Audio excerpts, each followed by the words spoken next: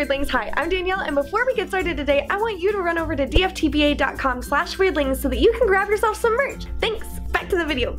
Okay guys, like I said, my name is Danielle, and today I'm gonna be drawing some Pokemon Sun and Moon stuff, and I'm really excited about it because the game is really cute, and I love it, and it's super great. This video was partially inspired by a comment from Sean Fiegels on YouTube, who asked if I could do a video about pens and markers and shading, and so I did. I'm also gonna be talking about Copics versus Prismacolor and how I go about using them. So let's get started. First, we're gonna start off with Copics. There are 358 different colors of permanent, non-toxic, alcohol-based markers that are refillable. Within the Copic brand, there are Copic Originals, which are basic markers with broad tip and fine tip nibs, Copic Wides, which are very broad tips. These are super great for background work and large areas, and they suck up lots of ink. These are also available in only limited colors. Copic Sketch markers are broad tip on one side, brush tip on the other, and these are ideal for fine art and industry standard for marker works. Copic Sketch are also the ones that have the biggest variety of color.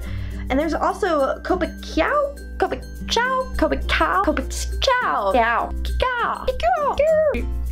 These are the cheaper version of the Copic Sketch markers. They don't hold as much ink, and they are also only available in limited colors. It's not compatible with the Copic airbrush system. It's also cylindrical, so it's harder to hold, and there are no color names on top. This is an okay marker, but I highly recommend getting your Copic sketches because the numbers and the names of the colors being on the marker itself and that squarish shape are really beneficial in the long run. Most Copics are reusable, so the colors and nibs are also replaceable, and you should never throw your markers away. This is a really great system, and it keeps your marker skeletons from needing to ever go bad. Also, if you get your Copic sketches, then you have exactly the color name that you need in order to refill your stuff online. I will link them in the description below, but the Carpe Diem store or Uzak.com are great places for you to order these online at a great value. You can also go to your local Hobby Lobby and pick up packs and individual markers. Definitely look up your weekly 40% off coupon if you end up going to Hobby Lobby so that you can go ahead and get those discounts and kind of keep those markers under wraps. If you buy them in bulk, then you can save some money when you use your 40% off coupon. On to Prismacolor. Prismacolors are also alcohol-based markers. They're dye-based, non-toxic with a variety of products. There are 156 colors, and these are non-refillable.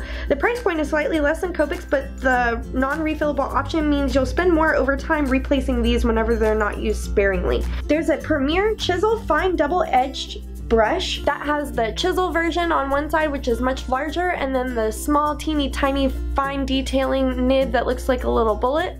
There's also the Scholar marker, which is water-based ink intended for beginner level marker users, and it's available in bullet or brush tip.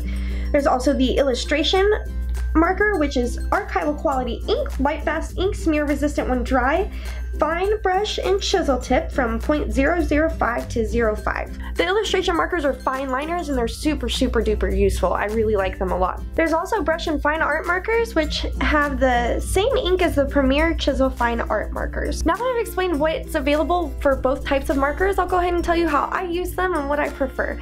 So I think that Copics absolutely reign supreme in the industry standard for marker art. I really like the way that they layer. It feels a lot like working with watercolor. They are super color fast and true to what's on the actual marker tip, which is really great because the color payoff is exactly what you're looking for.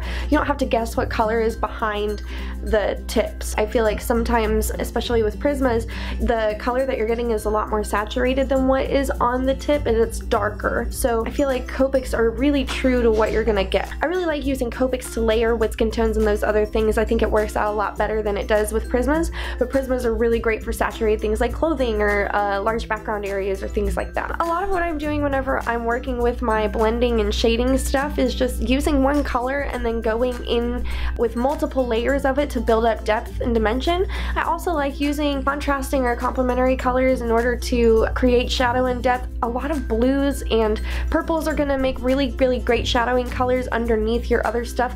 Also build up layers of multiple colors to give dimension. I think it really helps the weight of the character kind of be felt through the shading and everything like that. And it's not terribly hard to do. You just have to know when to do it and how to do it. Another key tip I'd like to share with you is using colored pencils on top of your Copics and your Prismas in order to blend things out. It's a really useful and exciting trick in order to get your colors super well blended and add a lot of texture and depth into your piece. I only had a white one available today, so that's what I used for a lot of my highlighting and stuff, but I definitely encourage you to check out using your colored pencils on top of your markers for a new and different effect. Try yourself some Copic markers, try yourself some Prismas, see which ones work for you, see what budget works for you, buy in bulk if you can, and check out the resources that I've given you online to see which things you like. That's my video about Copics and Prismas. This was super duper fun. Thank you guys so much for watching. Go ahead and check us out over at dftba.com/weirdlings and watch me and the rest of the Weirdlings over at theweirdlings.com. See you next time.